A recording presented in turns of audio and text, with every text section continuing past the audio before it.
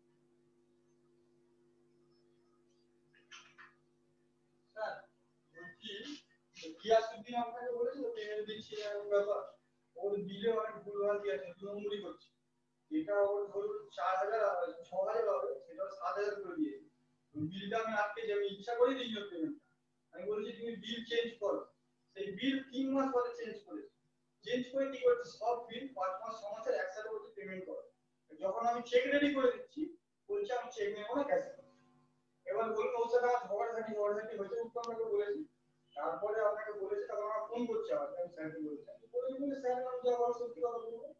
এবার উত্তমটাকে দিয়ে আমি বলছি তুমি চেক নাও তবে আমি পেমেন্ট নেবো, তাহলে তোমার চেক আমি দেবোই না, স্যারকে বলো কোনো অসুবিধা। তারপরে গুই গুই করতে করতে চেক দিয়ে দিয়েছি।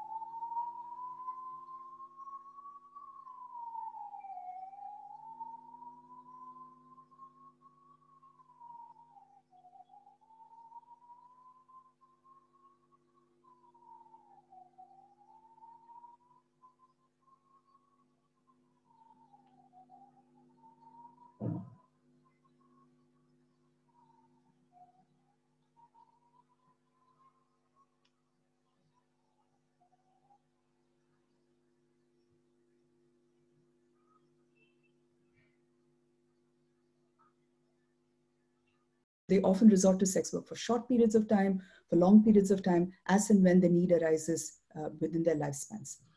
And for the most part, sex workers around the world agree that the preferred policy position would be decriminalization, which is that sex work should not be treated in an exceptional way in relation to other occupations, and that therefore sex workers should be subject to the same laws that other workers in other occupations are subject to.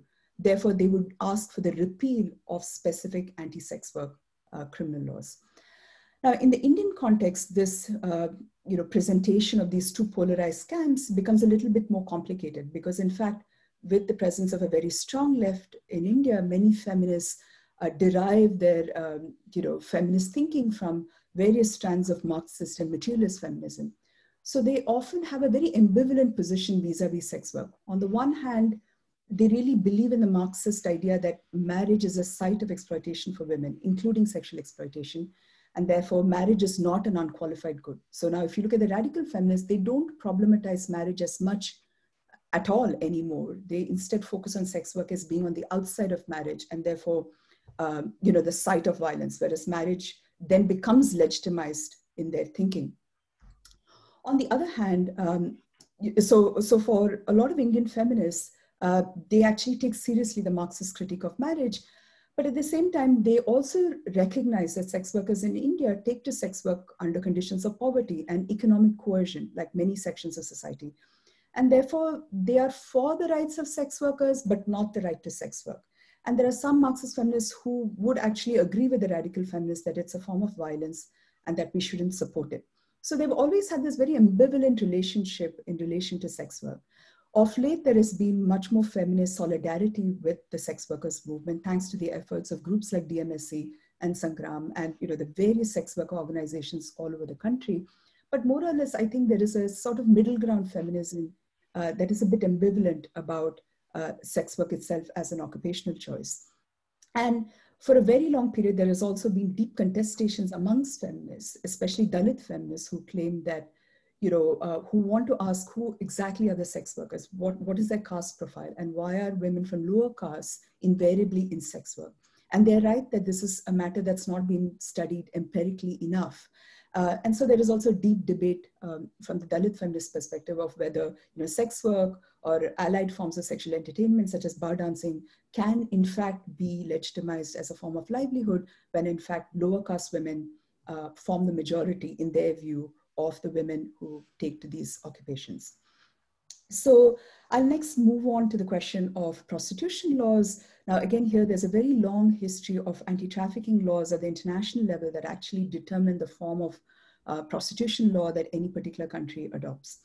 Now, as you all know, in the Indian context, we had post-independence, the Suppression of Immoral Traffic Act in 1956, which is amended in 1986 to increase certain penalties. Now, what is fascinating about these, and I don't call these prostitution laws, I think of them as anti-sex work laws. So I just want to clarify my use of terminology here. Often the propensity to amend anti-sex work criminal laws often comes from some major shock or some major trigger. Either it's a health trigger or it is a case like the Delhi rape and murder of Jyoti Pandey. So there are often external triggers for pushing law reform in this area. So the first trigger emerges in the late 80s after the discovery of HIV in Chennai. And there was some discussion around law reform at that point. In fact, the National Law School of India, Bangalore, in the early 1990s was asked to rethink anti-sex work criminal laws. And many proposals that came for that point actually did not make it into any serious proposal. And then you have the National Commission for Women, which is formed in the mid-1990s, which immediately looks at the question of prostitution. And so there is again discussion around, how should we implement any law reform to the ITPA, but again, it does not materialize. Instead, what we have is with the adoption of the trafficking protocol, or the Palermo Protocol, as it's often called, in 2000, you see a flurry of reform around sex work laws, and this is all over the world. So in addition to the adoption of the Palermo Protocol, you also have the US domestic law, the Victims of Trafficking and Violence Protection Act, under which the State Department can essentially rank countries around the world in terms of their action against trafficking. So when India stayed on the tier 2 watch list for several years, the Indian government decided to amend the ITPA, and they resorted to the Swedish model to criminalize customers of sex workers. Now, by this point, there were HIV prevention NGOs all over the country that had done some very important work in terms of recognizing sex workers as agents of change, not just as victims of sexual violence or oppression. And so there was a deep dissonance within the union government on this amendment. You had the health ministry, which was opposed to the amendment because it would essentially unwind all the good work that they had done on HIV prevention. And then you had the home ministry, which was very keen on the amendment. And with the protests of sex workers against the amendment, actually that amendment lapsed.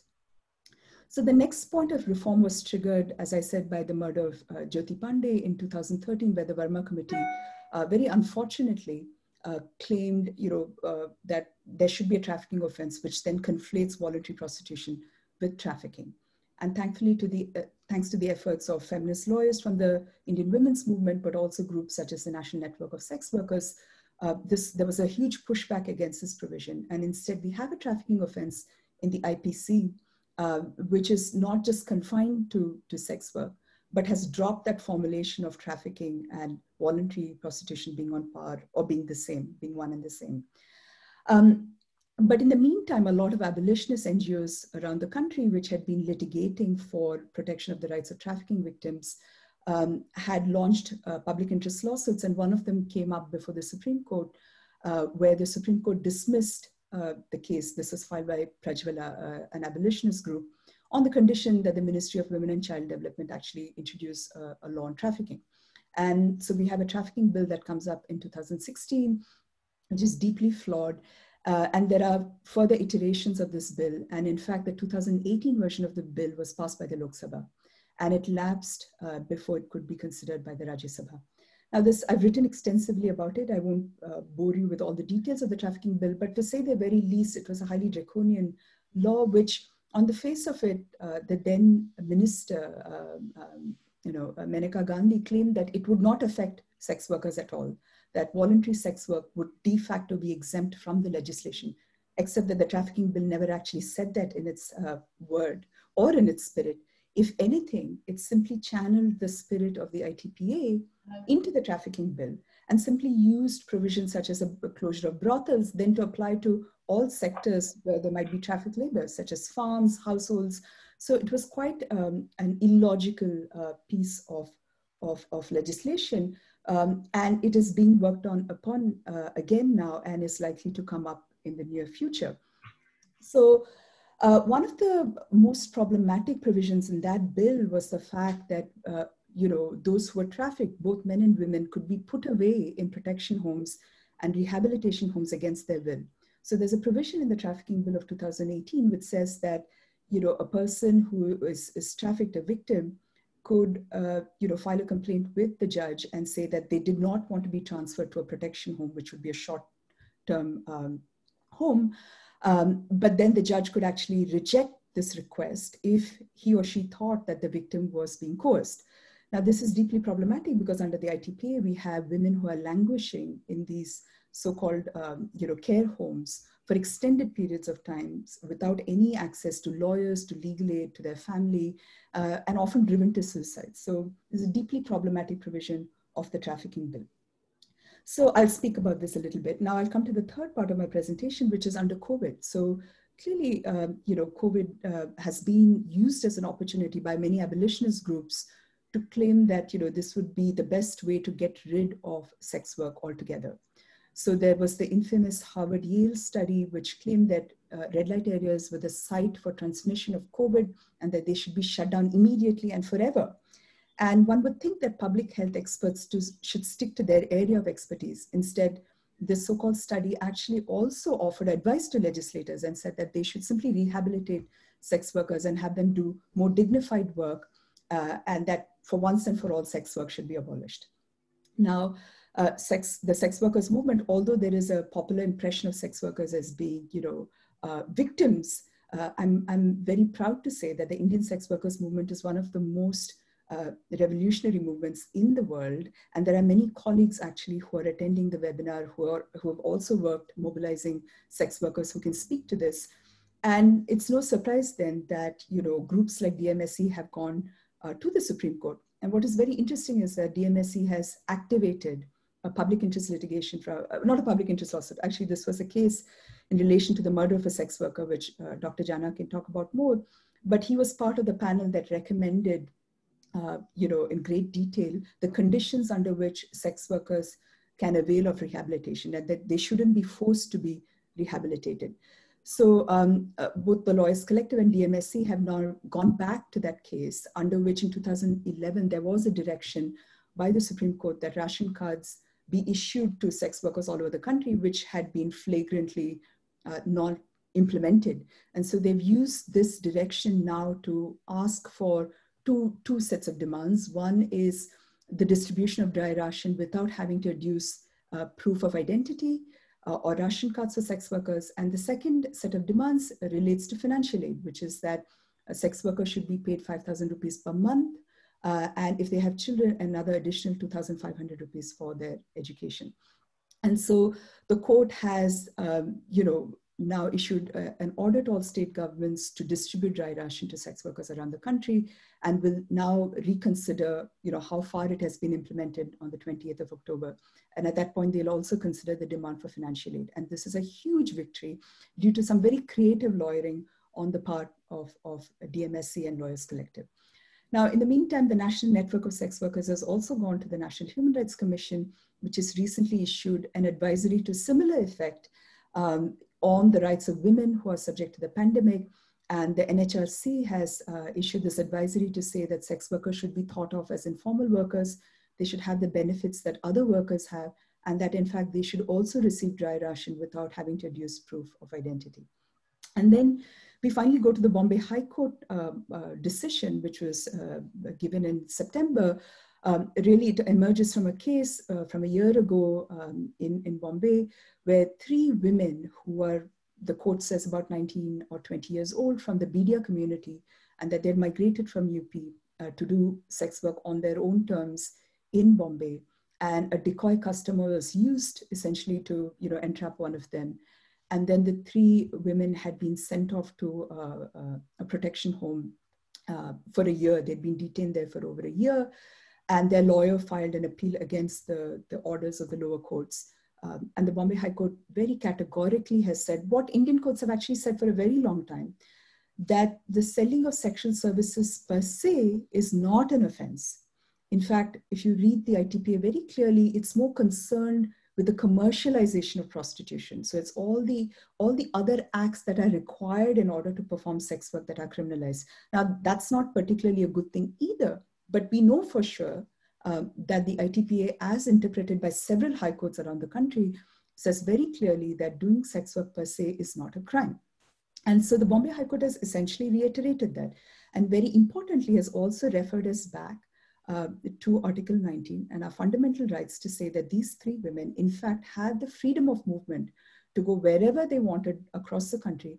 And because they were adults, they could choose what kind of occupation they wanted to resort to. And in this case, if they chose voluntary sex work, then that was within their rights. And so I think this is a very, very important victory, I think, for the sex workers movement. And of course, the Bombay High Court has said the exact opposite in the bar dancing case. So of course, when a high court says it, it could be, again, would require some clarification from higher courts. But I think nevertheless, it's an important victory, especially at this time of the pandemic, where the rights of sex workers are likely to be undermined. Thank you.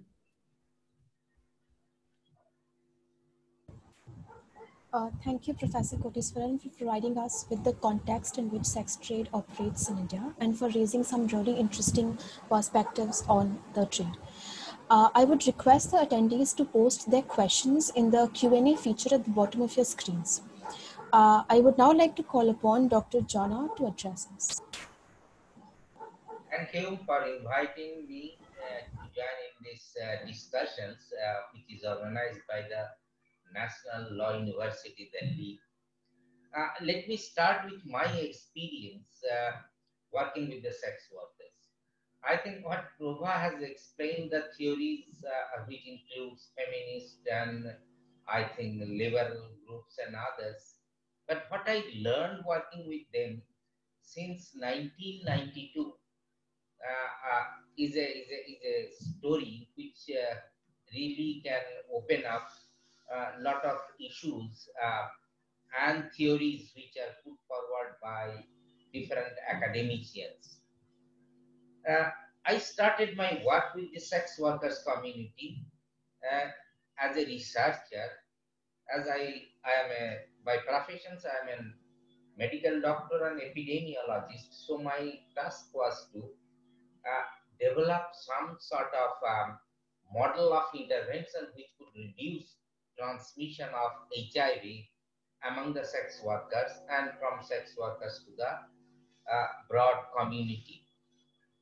Needless to say, this interest crops up from the very basic idea that we have to protect the society from HIV, not out of love to sex workers. And from epidemiological point of view, sex workers are coined as core group transmitter.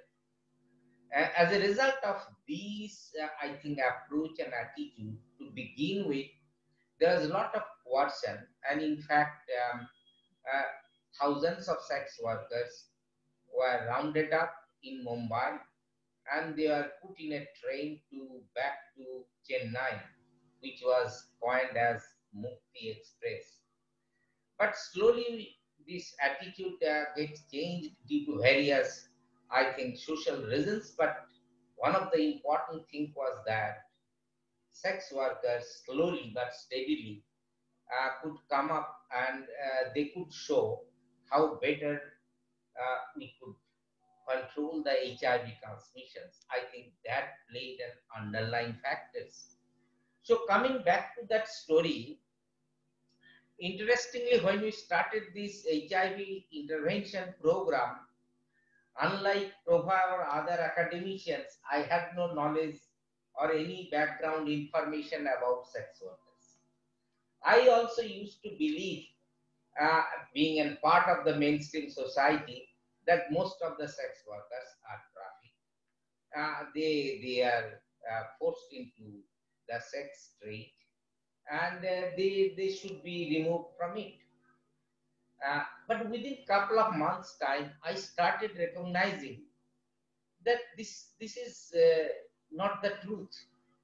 As I started interacting with them, and not with one single sex workers, because during that time my main task was, other than teaching, was to develop a good program for the national government. So it was a quite heavily pressed. I was heavily pressed by the national government to look into this. So I had to go down in these red light districts, visiting brothel to brothel and talk with them. So during this discourse, my whole belief and understanding started getting challenged by their views and opinion. And I started looking them just like any other human being who, for all obvious reasons, are engaged in some livelihood options. They are like any other women in our society who, without having any education or very little education, and not having any sort of sellable skill in the market, coming from a rural background to city background, they wanted to find out certain jobs where they can earn livelihood. And to them, slowly we could actually realize there are 3-4 options left to them. In Calcutta, for example, they can join as a domestic workers, or they can join as a construction workers, more as a supporting staff. Third is the sex workers. I did work in Bangladesh also, where we could find there was 4th option available in Dhaka for these women, which is the garment factory. And most of them tried from one to another. I mean, some may start with the domestic workers, then move to sex workers, or from sex workers to construction workers, and settle to one of them.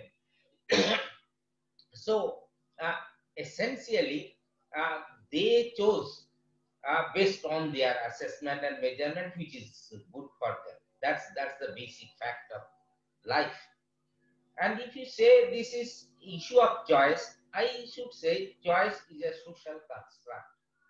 And perhaps my range of choices, or say for example, range of choices for people who have good educations, family background, social networks have more choices in contrast to women coming from the rural background who has very little social network, no sort of skill to sell in the market. So they have 3-4 options, and out of which they decide which one should be best for her.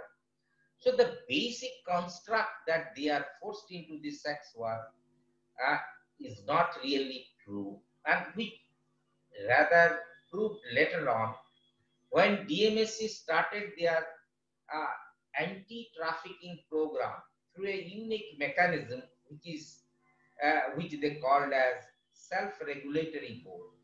It is a sort of board which is chaired by local elected representative. He or she may be local councillors or a member of the legislative assembly, and the secretarial job is taken care of by the DMSC, that is Durbar Mahila Samanaya Committee, the sex workers collective. And in this board, there are representations from the medical fraternity as well as from the legal fraternity. That means there is a medical doctor, there is a lawyer, and there are a representation of sex workers from the HIV intervention program who are called as peer workers, that means sex workers, who are trained as a health workers and who knows each and every things in and around sex work. And then in addition to, there is representation from the children of the sex workers. And 6th or 7th member is the someone who was trafficked at points of time, but now he is free and working there as sex workers or as a member of DMSC and others. Is also a member of this self-regulatory board. And it started functioning since 2001 onwards. And on an average, just I can give an example, in Sonagachi itself, every year, roughly 600 to 700 new entrants are there. That means they are new in the sex work or they are new in the Sonagachi. So the board, what it does is very simple thing. There are volunteers from the DMSC as well as peer workers who live in these red light districts. They make daily visits. Peer workers make daily visits in their locality. Besides the branch committee member of DMSC who actually visit both day and night to find out many other issues, issue of violence, issue of any conflict, to resolve any conflict between sex workers or between sex workers and madams or between sex workers and landlords and so on and so forth. And during these visits, even if they find a new face in these red light districts, they removed her and put in a short stay home, which is only for maximum they can put it for 3 days. And during that period, she is counseled. Her age is determined through X-ray examination because most of them do not carry any birth certificate or anything else with them. And these counseling process continues for more than 1 or 2 days if necessary, so as to find out what is the truth behind joining her in the sex work. And our data, which is quite huge now, if you say last say 15 years or so, or on an average in Calcutta alone, on an average 1,000 new entrants are identified, removed for a short span of time, and the process of counseling and identification or assessment of age is undertaken. And our data shows that less than 2% present is trafficked, means who joined against their will. So what's our result? And this number has even fallen in the last 5 years. It is less than 1%. And in those cases, it is the simplest job for us because someone who is not interested to continue in the sex work are taken back to their home with referral, accompanied by the sex workers, volunteers, or even outreach workers. So that's one part of the story. And in fact, when I think Prabha was sharing about this Supreme Court constituted panel, so one of the terms of reference was how we can actually reduce trafficking in sex work. That was one terms of reference. Second was those who want to leave, how better rehabilitation program could be made for them. And third, I think terms of reference perhaps not being shared in this meeting, but it is important also. Those who actually wish to continue in the work, how their dignity could be maintained. That was the third terms of reference.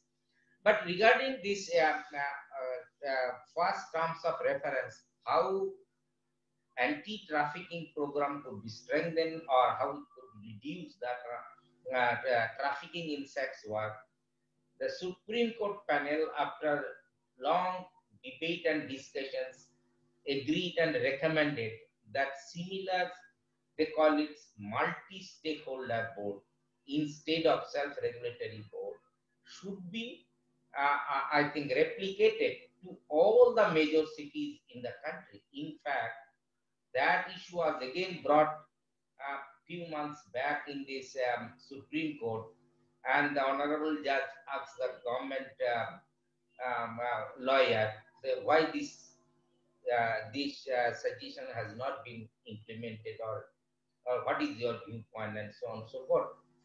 It happens in the month of January, then again in the month of March. So government take time to give their responses, and in the March end, then we actually came up with another issue which Prabha shared with you, that due to COVID, the situation in red light district, I think it's the month of April, has been deteriorated. Their living and sort of condition has deteriorated so much that some of them can go on hungry and so on and so forth, and Supreme Court should give some support through national government or state government. So I'm not going into that discussions, which I think Supreme Court gave a very strong sort of recommendation that all sex workers should get dry rations and transfer of cash without asking papers to them. I think it is very important issue in the law itself, that ITPA law says that no one can give room on rent to sex workers, which is a penal offense to landlord. So as a result of which, none of these landlord or landladies will provide any receipts of rent or any document based on which sex workers can prove his residential address. In fact, 99.9% sex workers in red light districts run their business through renting rooms, but none of them has any residential proof for that. As a result of which, whether to open up any bank account or to ask for any voter card, means any citizenship identity card in addition to ration card, is difficult for them to acquire, as because for any documents, to get any documents, one have to prove his or her residence, residential proof, have to show to the government authorities. So it was to a large extent resolved, particularly for voter card, when DMSC started negotiating with the election commissioner in 2004. It continued for 2-3 days also. Means 2-3 meeting was held with them. That without having being a citizen of the country, why they can't sort of get the rights to vote for. Uh, so that was a debate, and election commissioners, state election commissioners, at point agreed that it is his responsibility to see that each and every citizen should get the rights and they should actually exert their franchise. So then the issue also came up how they could acquire their voter card. Fortunately, during that time, the sex workers collective in Calcutta, uh, not because of voter card, but because of their inability to access for financial services, be it bank or in insurance, without having this identity, means residential proof. Now they finally open up their own cooperative society, which is known as USA Cooperative Society. Now they have more than 33,000 members who actually set their money, put their money, and whenever necessary, they could take loan, which has provided a big help to them to build their economic security. So they are good that why can't election commissioner accept this passbook of the Usha Cooperative Society as the residential proof to issue the voter card. So I think this way we could, I think Durbar as a organizations could manage to make voter card to most of the sex workers in these red light districts.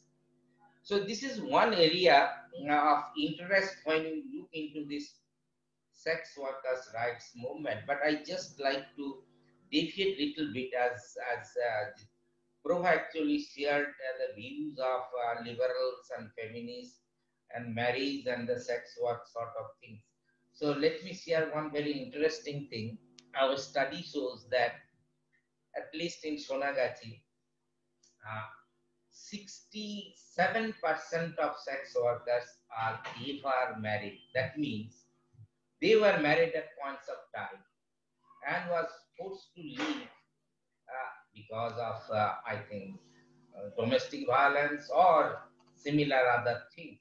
So, and they then left their home with children or without children, because 80% of them do have their children, whether before joining sex work or after joining sex work.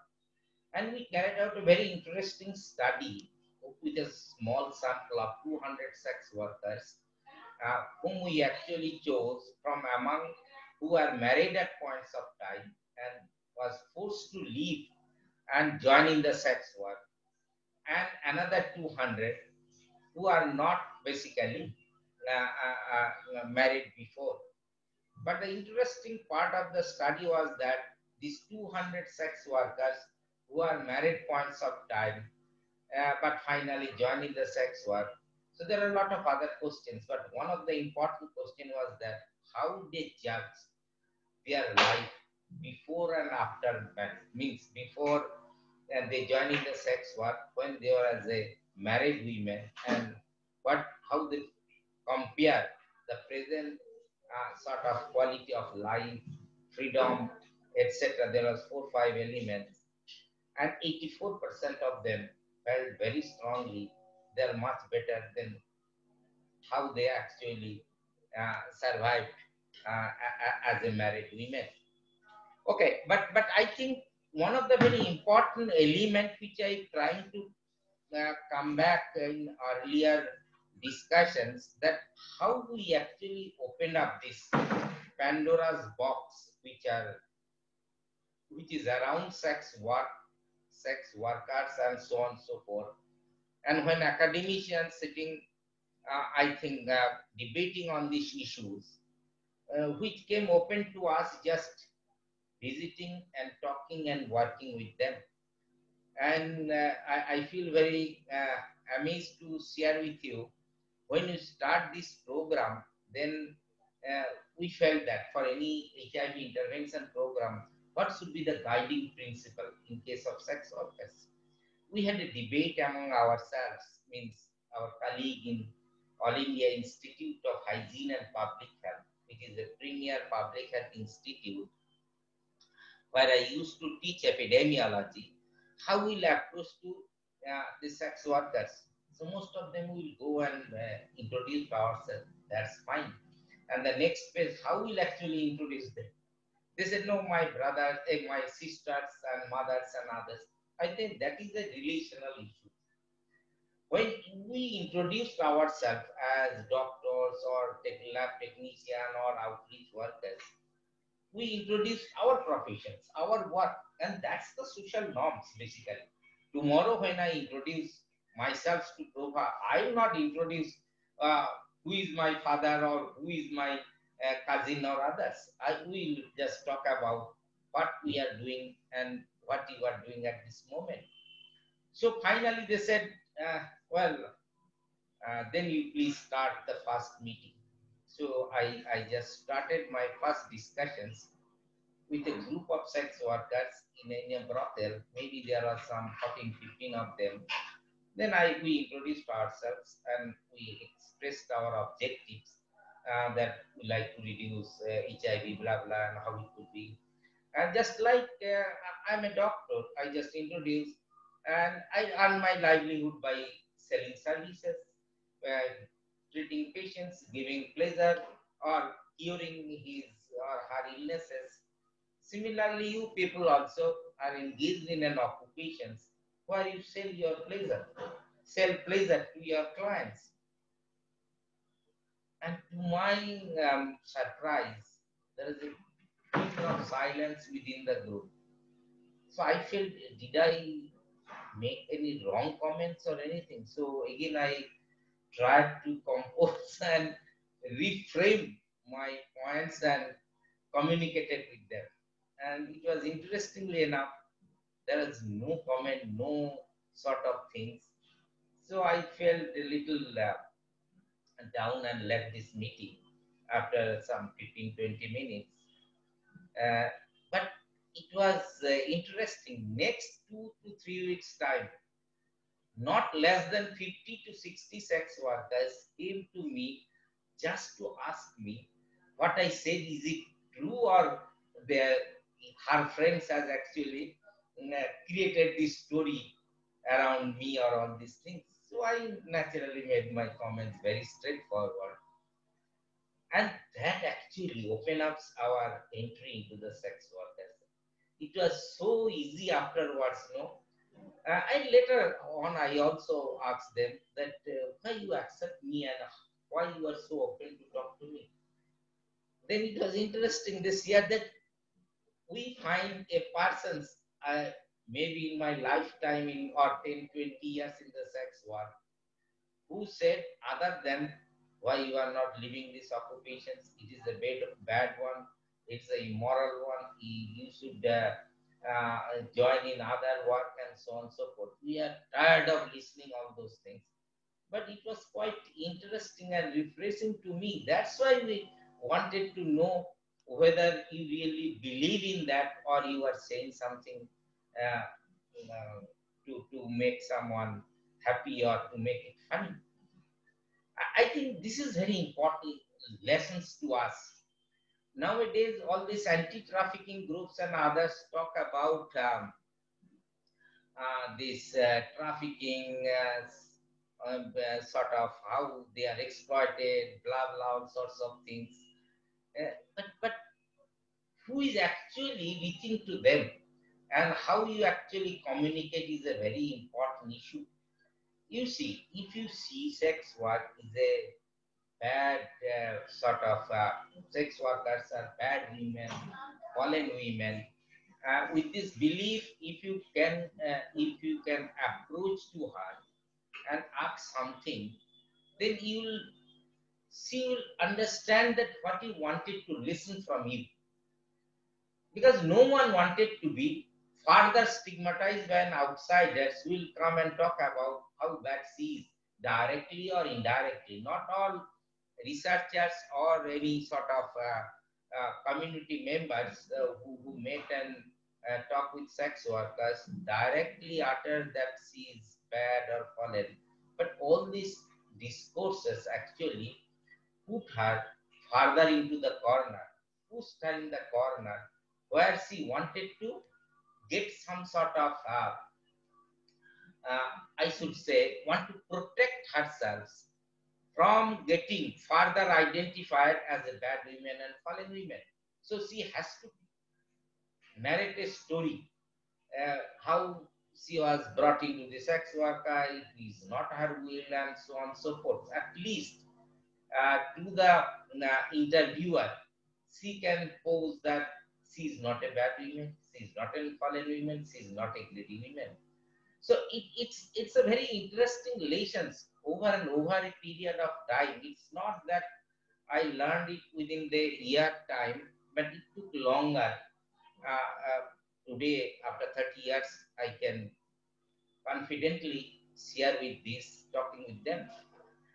Means there was another interesting incident also happened just 1 or 2 years after. So when I used to sit with them, most of the times other than HIV, because it's become boring and monotonous. So I used to ask what you do, how many children you have, and blah, blah, all sorts of things, followed by why you come, where from, how you have reached to this red light district. So almost each and everyone used to say how they are actually misguided, procured by someone, blah, blah, all sorts of things. So this happens several times. So after maybe 5 or 6 months after one such discourses, when I sat with them, perhaps I could remember the face. She might be beautiful to my eyes or something. When she started another story, I was quite angry. So I said, I could remember you. You said in that house, there's a house numbers and others on that month. A different story, how you have been brought, how you came down to this sex work, and now you are telling a different story. Then she started laughing. So I was really angry. I said, you shared you told me lie, and now you are not only lying, you are laughing at it. So she started even then laughing, and after she stopped laughing, I was angry. I'm going to leave that brothels. Then she says, please listen. Can you tell me why I will tell truth? I know many people are coming here, and if I share the truth, are you going to accept me like any other women in this society? That I came because of these reasons. The truth is that yes, I came earlier story or this story, both we have actually, after joining a sex work, we started actually articulating one or other story. So that's I am talking much of the deeper issues of this. But the most important element of it is that women in our society, when you are talking about another issue of low caste and why these Dalits are there, my question is very simple. But in Calcutta, we didn't have that sort of study because we didn't try to do that. But it is the same issue, how many Dalits women are in sort of work which is demeaning in our society? You will see majority of them are there, whether it is for other workers, whether it is scavengers, whether any other low paid and low status job. Status is an important issue. I find in most cases it is the caste and class are quite correlated here. So raising this issue that only in sex work, the leads are predominant, I have a problem with it. That's one thing. But I wanted to share something different, but time is so short. But I just share a little bit of it because I think today the issue has come into the limelight about sex work and debate, and debate is going on about whether it is a work or not. But this has happened as because sex workers in India particularly not just DMSC, but many other sex workers collective has come up and could raise their voices. So you cannot ignore that voice and cannot impose that. That's a very interesting thing. Just before finishing, I just had 2-3 lines how we have evolved DMSC over the period of time where we succeeded in curtailing HIV. That's a foregone story which showed to the world that how sex workers collectivizations and ownership building over the program development and implementation can make difference. And now all across the world in HIV world, whether it is national government, whether it is international agencies, whether it is UN agencies, all accepted that sex, any marginalized communities, ownership is very important in disease control program. They have to be empowered. They have to be collectivized. And in fact, National HIV/AIDS program not only accepts it has been budgeted. That means there is money to collectivize sex workers, to build their capacity, to run their offices, so on and so forth.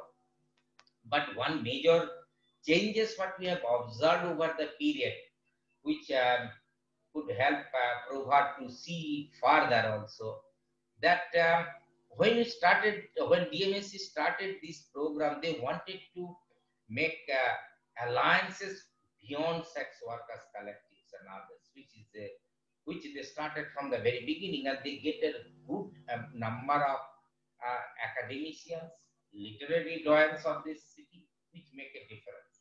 And they also could influence media personas here. But when they tried to engage with the women's collectives, women's group, whether they are avowed feminist or not, most of them rejected sex workers. I am talking about 95, 96, 97. And then they started actually changing their sort of strategies to engage more with the I think informal labor sectors. And by 2007 and 8, there is a huge change in the state of West Bengal when the major, I think, informal labor sector organizations not only accepted sex workers, even accepted their leadership. In the state of West Bengal, there is a union of informal labors, which includes 17 different occupational groups like farmers, domestic workers, blah, blah, all sorts of things, which represent voices of 100,000 women workers in the state. And that forum is headed by joint convener. One of them is sex workers. They are running. And second, the important things which has happened in the recent past, means last 3-4 years, the women's group who used to, I think, distance from the sex workers like DMSC, now they are coming up their own. Women's forum who are fighting against domestic violence, who are against gender-based violence. At least major women's collectives in state of West Bengal invited DMSC to be part of their forum. So it shows, these are, I think, silver lining, and it shows if you continue to engage with these people, it will be bound to happen. Thank you. Thank you, Dr. Jana, for that insightful account. Darbar has and continues to champion sex workers' rights, and the success of initiatives like this is a hope in this fight, and we congratulate Darbar for it. We shall now move on to questions from the audience. I think Professor Kotiswaran has disconnected. She'll be joining soon. So, Dr. Jana, I will address the first question to you, which is that in the context of one of the films by your organization Darbar by the name of Sona Gachir Ek Yug Shootings, please excuse my pronunciation, which seeks to turn upside down the rules and norms of sex workers' lives and profession, and sort of holds a carnival to celebrate their journey by showing how inadequate the morality-based discourse is. So, how do you view this emergence of a new discourse that sort of defies this stigma related to sex work by celebrating their rights of pleasure in public, something that is analogous to the Marxist analysis of labor and production as discussed by Professor Kotiswaran in her writings as well? So, this is a question addressed to both of you, is that how do you view this new emerging discourse? I think this is extremely important because you see, sex work and workers issue cannot be dissociated with pleasure, sex and pleasure. So, if their occupation is accepted as an occupation through which they provide pleasure to a section of clients, then why they should not really engage into celebrating this? And they actually argued at points of time that, well, when someone sells some services, because in a marketing economy, you can buy everything, even the most important issue like for living, water is so. Food you have to buy in the market. So selling pleasure, what's wrong into that? We are not killing people, we are not driving people, we are not doing anything which is known socially injustice, or we are giving pleasure. And pleasure, I think we always, each and every individual wants to enjoy their life through one or another kind of pleasure. And sexual pleasure is the highest level of pleasure. And we provide it. So we should be respected as a service provider, then should be stigmatized. And so we should enjoy our life and occupation. Professor Kotiswaran, my next question is to you. Hello. Can you hear me? Yes, ma'am. Ma'am, your video is, I think. Yes, I got dropped off, and so I think I'm back in again. Just give me a second. Yes, ma'am. I'm trying to turn it on, but go ahead. I can hear you, so I can answer the question, and I'll try to, yeah. So this is an argument that is usually put in favor when arguing for essentially partial criminalization, at least criminalization of sex work. And that is a recurring argument that we have been receiving in the questions as well, is that sex radical feminists sort of assume a very utopian or perfect image of sex trade. However, sex trade essentially operates in the backdrop of a patriarchal society, where essentially no woman is really free to make her own choices, and sex workers are at an even more disadvantaged position. So, so there is need for special state intervention that arises because of this disadvantaged position. So, how do you respond to this argument? Yeah, I think I just want to say, I'm sorry, I might have missed some of the interventions by Dr. Jana.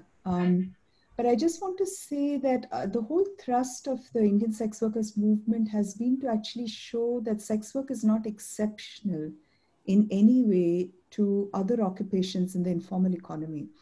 And I think I can say this with some confidence because the part of the project that I'm now managing looks at women's work across several sectors. So we are looking at sex work, we're looking at bar dancing, we're looking at surrogacy, we're looking at paid domestic work, and we're looking at the work of housewives. And in fact, I appreciate that there might be some unique features of, selling sexual services. I understand that. But it's not clear that sex work is exceptional when compared to all these other forms of women's work. If anything, in fact, for example, in the wake of the pandemic, if you look at the way that domestic workers have been treated, where they've not been paid for months, either, so if you look at the way that the employers treat them, or if you look at the way the state has treated them, the fact that you can have migrant domestic workers living, in a different state for 40 years and not have a ration card, live in informal settlements where, state services don't reach them, I think there's just a considerable level of similarity. I mean, police brutality, for example, it seems that during the pandemic, it was the brutality of the police against the migrants that was just so visible to a lot of us. And that's exactly what sex workers go through. If anything, I actually find that today, if you had a conversation on sex work, it would be rare not to have a sex worker herself come and speak about sex work. It would be very hard to do the same for other sectors. With domestic workers, yes, with some difficulty you can find them. Surrogates, almost invisible. So in fact, I would think that sex workers are at the vanguard of worker struggles. And so I actually think that the state can do more by doing less, which is by enforcing laws against sexual violence for sure, but repealing laws like the ITPA, which are actually being adversely used against sex workers and, undermining their bargaining power vis-a-vis, say, the brothel keeper or the client or the, dalal, and the police. So I hope that answers your question, but I'm happy to, go into further detail. Ma'am, just a follow-up question from that. Yeah. That emerges from this theory of intersectionality. So, how do you assess the role of poverty and especially caste in structuring the sex industry? And particularly if you talk about practices of intergenerational prostitution among many communities in India. So, how do you see this and still argue for presence of agency of sex workers? Yeah, I think to some extent, I think I agree with Dr. Jana, which is what he just said, which is that, there are various occupations. Again, the point is that sex work is not exceptional in any way. So caste is fundamental to the way occupations are structured in India. Certain occupations are deeply problematic. There is just absolutely no question about it. But I'm not sure, again, that sex work is exceptional in any way. If that is the case, right? If caste, justice in terms of caste is what we're looking for, then we should also then criminalize domestic work, because in fact, large sections of domestic workers, come from lower caste. So the question is to really, without denying the significance of caste, I think we have to think towards, what would be our response to, to that reality of, lower caste men and women who are stuck in certain kinds of occupations. And I think on the caste-based occupation, again, I think, there are lots of changes, which you see in these occupations.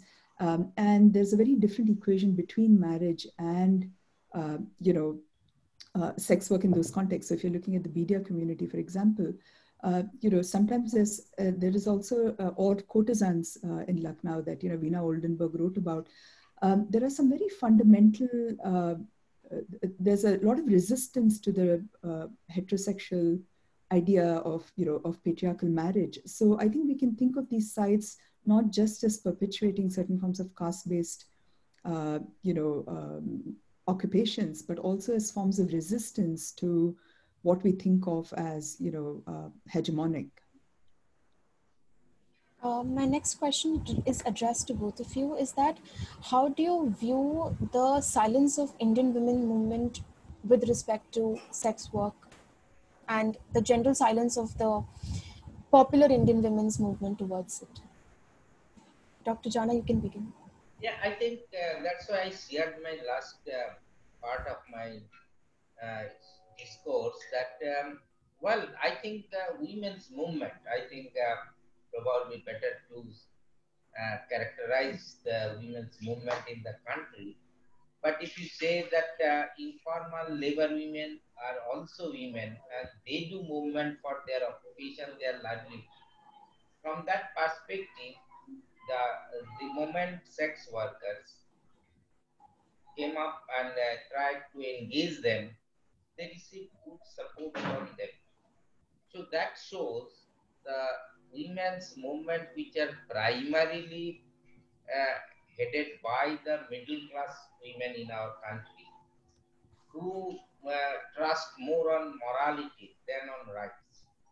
I'm not talking in general, but I think there is an issue of it. So it is the moral issue which prevent them to engage with the sex workers. But things are changing slowly, and I hope it will change in near future also.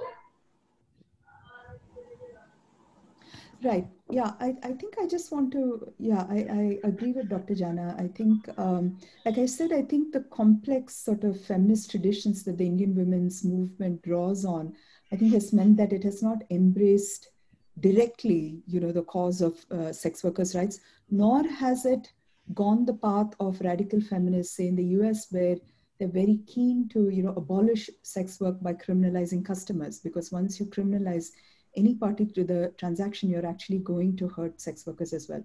So I think, but the problem actually is that what it has meant then is that the Indian women's movement has abdicated more or less, at least historically speaking, the space of the sex work debates. And that has meant then that that advocacy space has been reserved for, or has come to be occupied by, conservative nationalist groups, NGOs mostly, or small radical feminist NGOs that then have become, have engaged extensively in raids, rescue, and rehabilitation missions, and that means that they have become repeat players vis-a-vis the state, and therefore the state has then drawn on them as experts on this question. And so, I think there were a lot of questions around the process of lawmaking, and what we find is that it's because these so-called expert NGOs were invited to the table every time when it came to drafting the trafficking law, that we have a trafficking law that doesn't resonate with the lived experiences of either trafficked persons or of sex workers. So I think the legacy of the Indian women's movement on this question has been deeply problematic. But at the same time, I think of late, certainly since 2013, there has been support for sex workers' rights. It's just that it's not, at the center, it's not at the heart of the Indian women's movement. Much more focus has been on, say, dealing with sexual violence or rape law reform, rather than, questions of, sexual minorities like sex workers. Moving to the last question, which is also addressed to both of you, is that what factors do you think that are creating a lack of participation of sex workers in the policy decisions? And having experience working with sex workers and the sex workers' rights, what do you think is the way ahead to ensuring this kind of participation of sex workers in policy decisions? I think this is one of the major struggle what all sex workers collective across the country is trying to is facing at this moment, because I think the common sort of understanding, at least which came up in connection to HIV program, was that those who are at the receiving end, they should be part of the policy making bodies, whether it is for HIV program, whether it is for any issue which is pertaining to the sex workers, be it rehabilitations or any sort of development program. It should be represented by the said community, which we have been pushing since, I think, last 15-20 years. At points, HIV intervention program managers, I think national government and state government accepted sex workers representations. That's why in NACO or in state level there are sex workers representation. But unfortunately, Women and Child Ministry of Women and Child Welfare or Development refuse to accept sex workers representations because they do not accept the word sex workers. That is what is being shared by the lawyers collective, because they have their representation. This is unfortunate, and these unfortunate things are happening and being repeated as because I feel there is a general, I think mainstream society has still lot of taboos, lot of stigma they put in sex workers. Just like you see, I see the similarities between how these Dalit women are raped in one sense of, in one kind of things which is happening.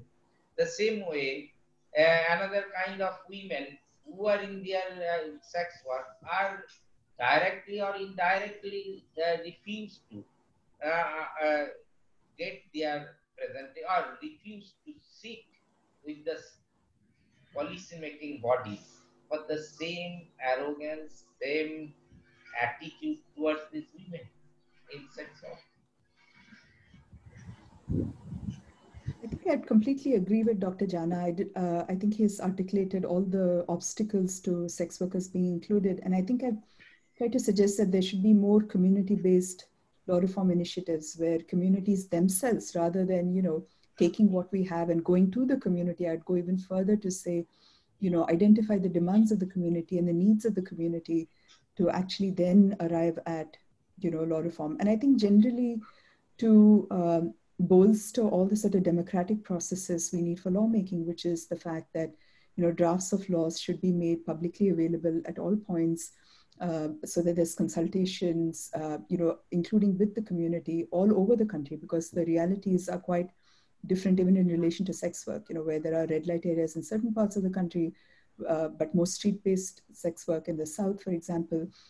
So to account for all the variations, in the way that the sector is organized, but also through, as much pre-legislative consultation as possible, but also during the legislative process through reference to committees, to parliamentary committees, and also having some kind of audit of the unintended consequences of any given law, so I think there just, it has to be multifaceted, this idea of consultation. Just one line I add. But interestingly, the Supreme Court constituted panel, which we shared, I think, Prabha, they accepted sex workers' representation in this panel, and it was vehemently opposed by some anti-trafficking group. But I think that was really good, as Supreme Court didn't listen to them, but felt that we are discussing on sex workers issues, so there should be sex workers represented. Before closing, Dr. Jana, just one follow-up question to that.